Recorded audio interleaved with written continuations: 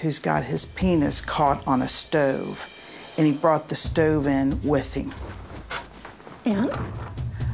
Would you be interested in taking care of him for me, by any chance? We're gonna let you handle this one all by yourself. They weren't interested in taking this patient at all. They're like, this one has Terry Foster written all over it. Hi, you want to come on back with me and I'll get you taken care of? Can I help you stand up? And I briefly thought about getting a wheelchair for him, but I thought he may not even fit in a wheelchair with holding this stove under there. We don't have far to go, okay? Ooh.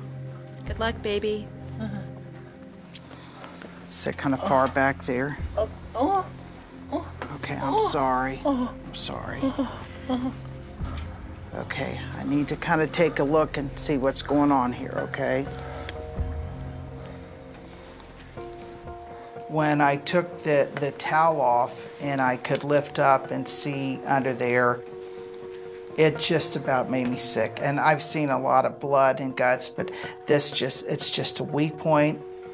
His penis was really enlarged and it was bleeding and it was swollen tremendously, but not like an erection swelling. I mean, he had a lot of trauma from where he was trying to remove himself from the stove. I see you're in a lot of pain, man.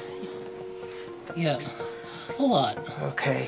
This is the craziest thing I've seen in a long time of being an ER nurse, but you just sort of have to kind of stay grounded and stay focused. I just need to ask you, are you allergic to any medication? No. I'm sure the guy was embarrassed, but most importantly, he was in pain. I just got one more question. Why? Because I was a horny man, okay? That's been the downfall of many a great man. He needed emergency treatment, and if he didn't get it, he could end up having his penis amputated.